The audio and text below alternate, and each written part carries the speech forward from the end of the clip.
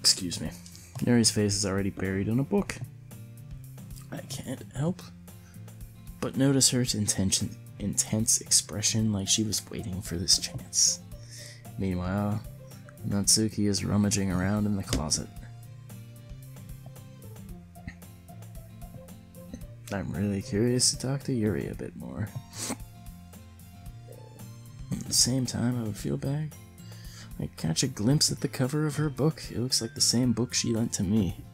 Would you like to tell me what it is? Ah. Uh-oh. I think she noticed me looking at her. Oh no.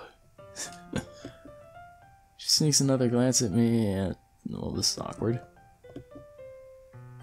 It only makes her hide her face deeper in the book. Sorry. I was just spacing out. I mutter this, sensing I made her uncomfortable. Oh. It's fine.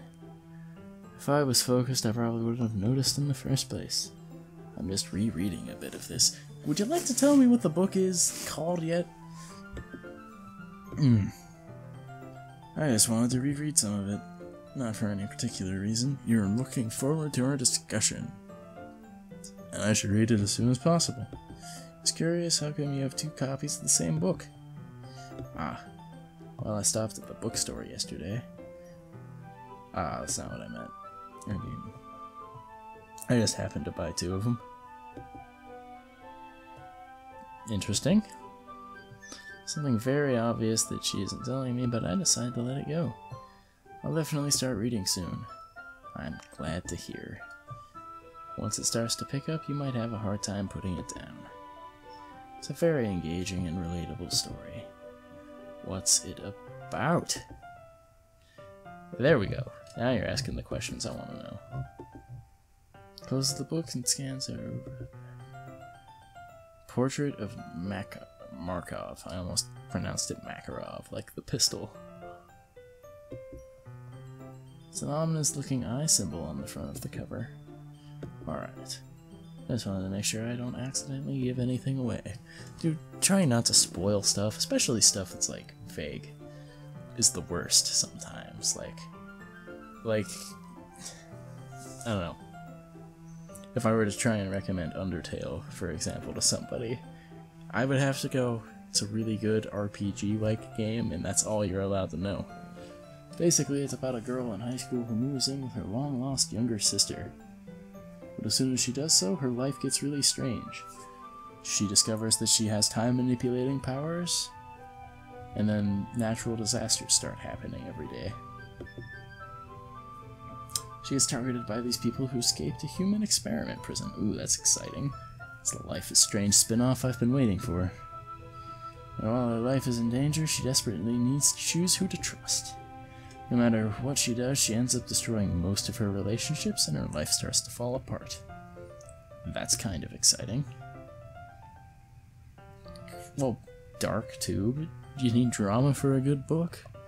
You made it sound like it was going to be a nice... so that book sounds interesting. You shut your mouth. Ah ha ha. Very gently giggles all of a sudden. I am a big fan of that. I can definitely enjoy this kind of story, so don't worry. I hope so.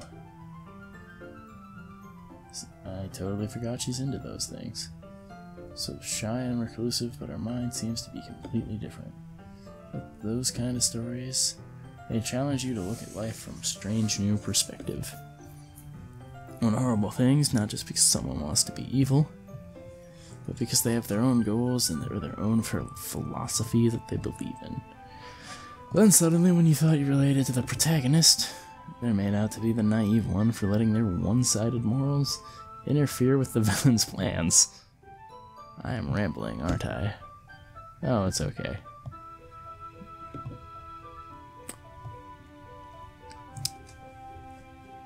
I'm trying to figure out how her hair slides like the way it does. Hey, don't apologize. I haven't lost interest or anything. Well, I guess it's alright then. but I feel like I should let you know that I have this problem. When I like books, or let things like books and writing fill my thoughts, I kind of forget to pay attention to other people. So I'm sorry if I end up saying something strange. Please stop me if I start talking too much. Sounds like plenty of people I already talked to. I really don't think you need to worry. It just means you're passionate about reading. The least I can do is listen. It's a literature club, after all. Her hair is really long. Well, that's true.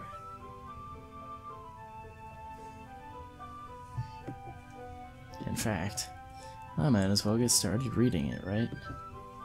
You don't have to. What are you saying? Just a moment ago you said you were looking forward to it.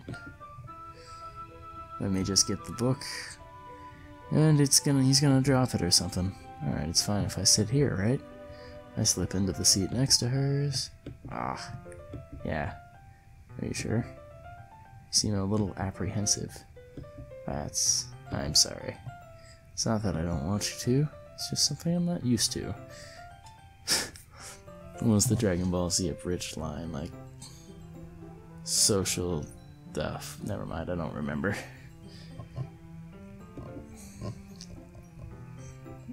That is company with someone. Or reading in company with someone. I see, well, just tell me if I end up distracting you or anything. Alright. I open the book and start the prologue. I soon understand what she means by reading in company. It's as if I can feel her presence over my shoulder as I read. Yeah, I don't think I've played games with someone, I've watched stuff with people. I don't think I've ever actually I've never straight up read a book with somebody, like, just around me. Unless I was straight up, like, ignoring their presence while I read it. I've read, like, articles and whatnot, but I think that's different.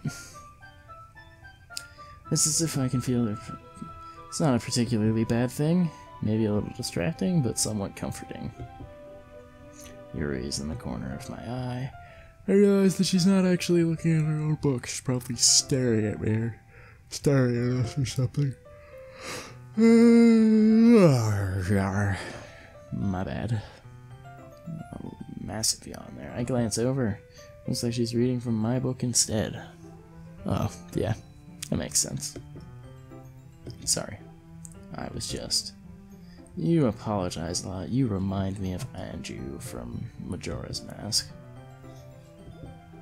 I don't really mean to. See, there you go. I mean, ha. Here, this should work, right? I slide my desk until it's up against Yuri's and then hold it between the two of them. I suppose so. Why don't you just put it on the desk, like, open in the middle? Once we lean in a little, our shoulders are almost touching. Oh man, shoulder contact. They grow up so fast. I guess that makes it kind of difficult to turn the page. Here. Oh, a new angle. Nice. Thumb and forefinger.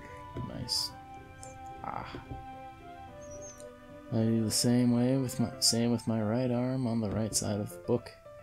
I turn the page and she slides her thumb after it flips to her side. But in holding it like this, we're huddled even closer together than before. It actually is kind of distracting me. Feel the warmth of her face. Alright. Are you reading?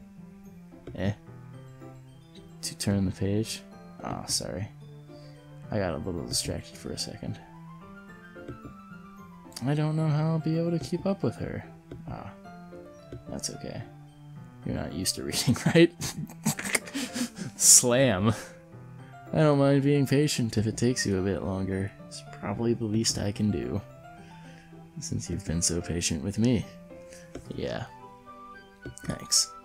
Here I was thinking this was going to be like a 5-minute segment of poem reading. And no longer asks me if I'm ready. Instead, I just assume that she finishes the page before me, so I turn by my own volition. We continued the first chapter in silence. Even so, turning each page almost feels like an intimate exchange. Okay. Letting it flutter over to her side as she catches it under her own thumb. Hey, Yuri. This might be a silly thought, but the main character kinda reminds me of you a bit. Oh boy. Is that right? You think so? And if I were to engage in, like, conversations with the other ones in this activity, would the main characters of those books remind me of them? Well, I guess she's a lot more blunt in a lot of ways. But she also second guesses all of the things that she says and does. Like she's afraid she'll do something wrong.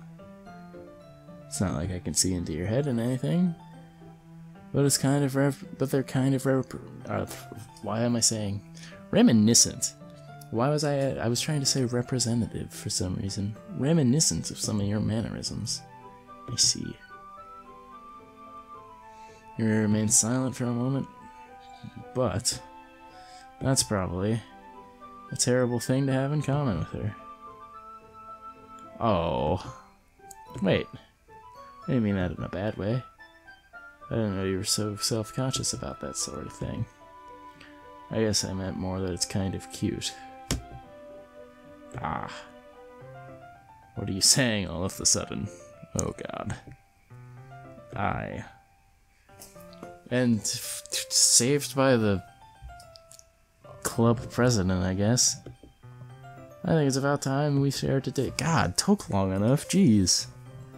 We may not have had enough time if we wait too long. Oh, we might not have enough time if we wait too long. You were off doing whatever. Yuri exhales, spared from finishing her thought. Is that alright, Yuri? You look kind of down. I'm sorry if you haven't been looking forward to this. Ah, it's not. It's fine. She raises her hand from the book, causing it to close on top of my thumb. Alright. I guess I'll do some more reading tonight. Or you would prefer if I only read it with you. I guess I don't have too much of a preference either way. In that case, I'll read a little more tonight. It'll be more fun to read with you after the pace picks up a bit, you know. That's good reasoning. In that case, feel free to finish the first 2 chapters in your own time. Alright, I stand up. I make a mental note of where I left off in the book and then slip it back into my bag. By the way, did you remember to write the poem last night? I did. Although I just picked, is that what modern poetry really is now, though? Is it just throw some words together? My relaxation ends. I can't believe I agreed to do something so embarrassing. I couldn't really find much inspiration since I've never really done this before. Well, now that everyone's ready, why don't you find someone to share with? There's only 5 members of this club. It's a lot less awkward to stand up and read in front of 4 people than it is a whole class. Enthusiastically pull out their poems. Sayori's is on a wrinkled sheet of loose leaf.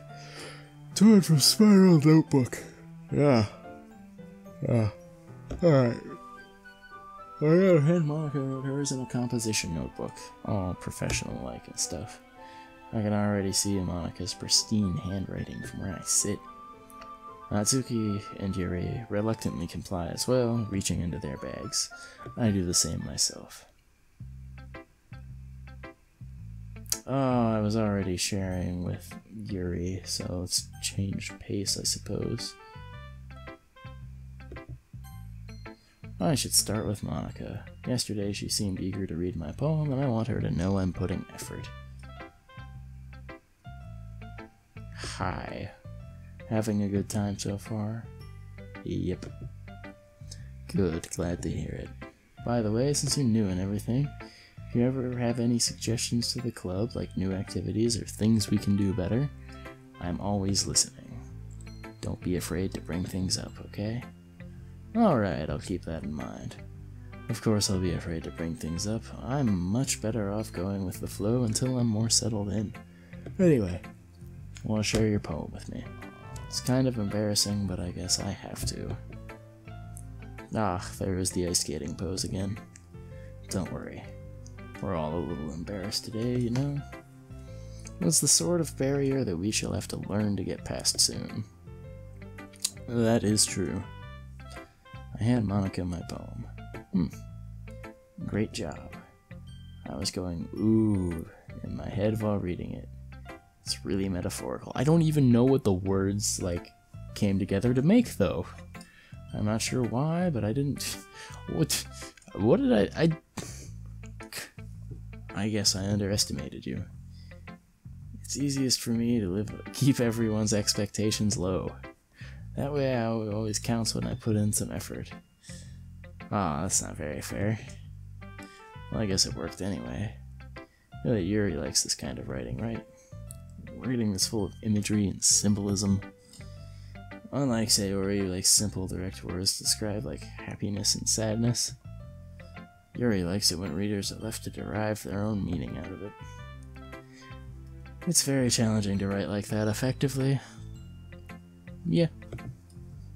Both allowing people to get something out of it just by feel, or letting them deeply analyze all of the nuances. It can take years of practice, which I'm assuming Yuri has at this point. I don't know, practice from like middle school to high school probably isn't that much. Doesn't really work. I never really asked though.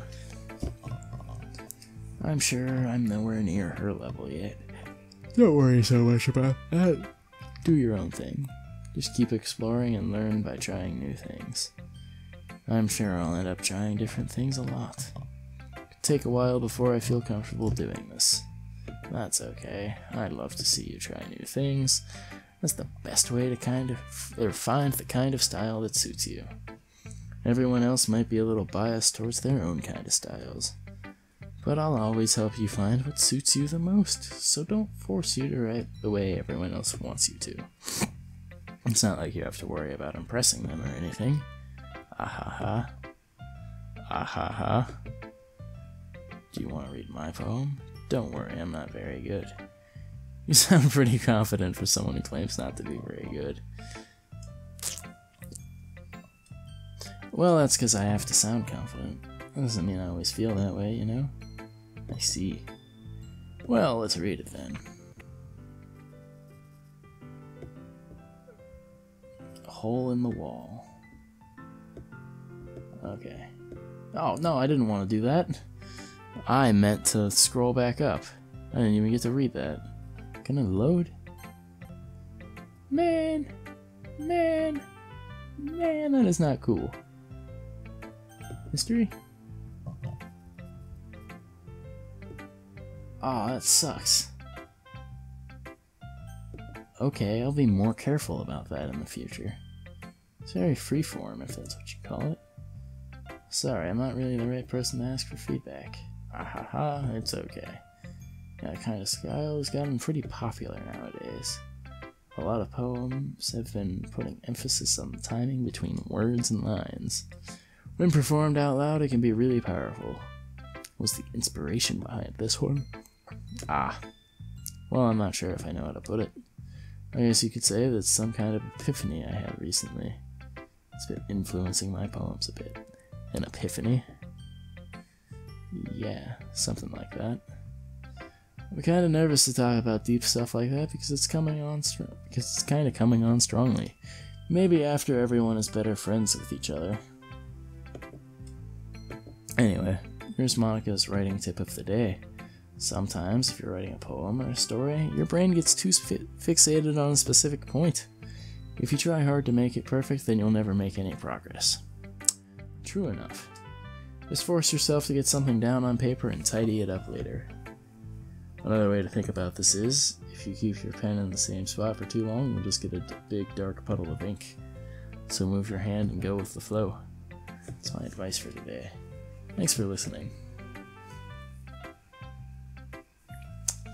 Okay, I gotta be more careful with how this... Man, it's gonna make me show this to every one of them, isn't it? I've been going for like an hour.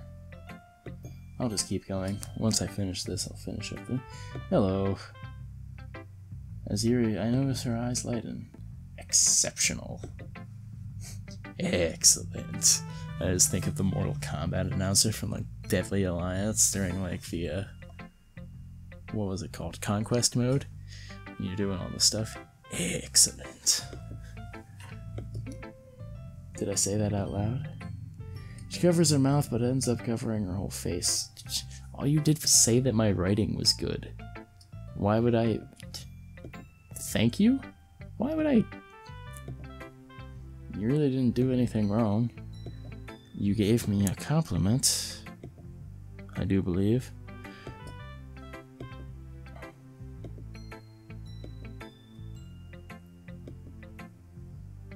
Your use of imagery and metaphors indicates you've written a lot of poetry before.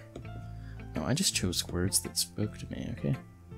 Wow, that's a huge compliment. This is actually my first time, really. Huh? Stares at me blankly and then looks at my poem again. Oh man, that probably, like, ruined her. Well, I know that. I just mean, trails off, unable to find an excuse. She traces her fingers along the words, breaking down more thoroughly. Yeah. Okay. This is the reason I was able to tell. There are specific habits that usually are typical of new writers, and having been through that myself, I learned to pick up on them.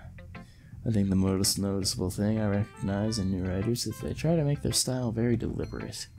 In other words, they tend to pick a writing style separate from the topic matter, and they fit the two together. The end result is both the style and the expressiveness are weakened.